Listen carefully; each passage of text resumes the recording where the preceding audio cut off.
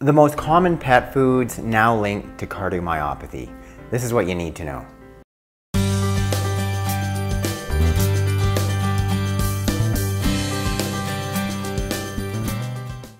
Hello, welcome back to my channel. If you're new, welcome. If you've yet to do so, I encourage you to click the link in the box below to subscribe. And then when you click the link just further in the box below, you can get a copy of my free book. Veterinarians have now reported over 500 cases of animals, primarily dogs, that they think are linked to diet and being diagnosed with this disease called DCM, or dilated cardiomyopathy.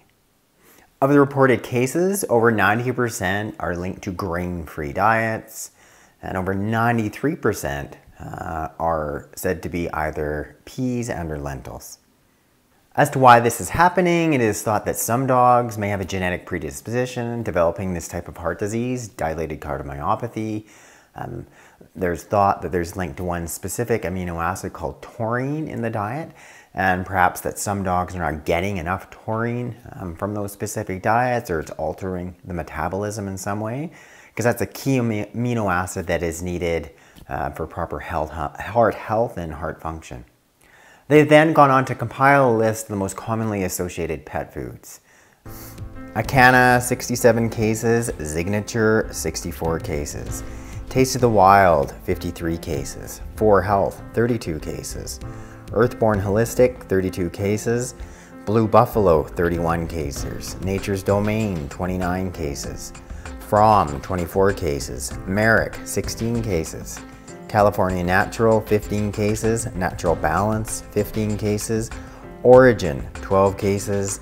Nature's Variety, 11 cases. NutriSource, 10 cases. Nutro, 10 cases. And Rachael Ray Nutrish, 10 cases.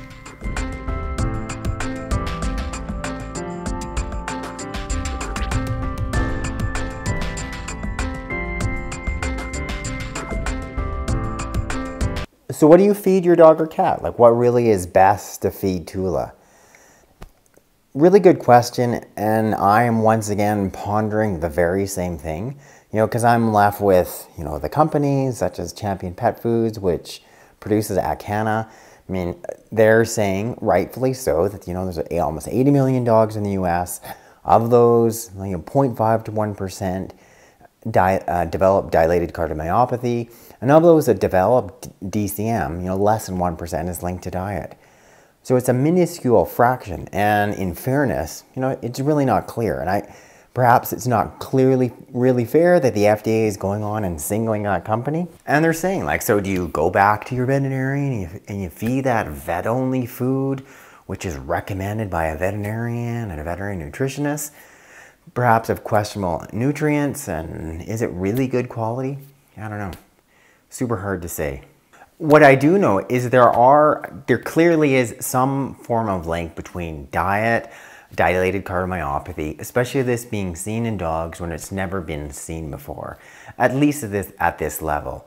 So does it concern me? You bet. Am I comfortable? Am I going to be feeding Tula, Orijen, or Acana? I haven't.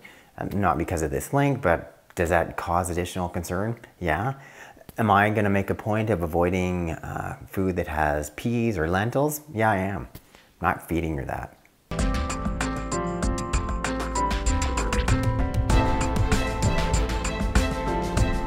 So what can you do? Well, first of all, I'm going to put a link to those specific foods. I'll put a link to the FDA reporting page, along with any updated current information, along with links to pet food and dilated cardiomyopathy. As far as kind of the next big steps, ideally see if you can get yourself feeding your dog a food that does not include peas, it does include lentils.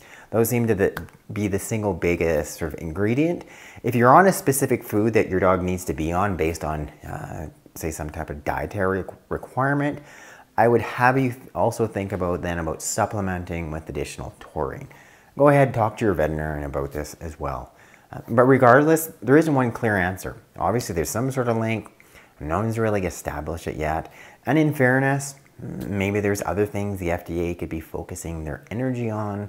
And maybe they're choosing to go after these grain-free foods because there's some pretty big companies would be quite happy to see that there's grain-free foods causing problems. I don't know. Thanks so much for watching this edition of Veterinary Secrets. As things change, they update, I'll be updating you as well. If you've yet to do so, I encourage you to subscribe to my channel, click the link below, and then when you click the link further in the box below, I can send you a copy of my free book.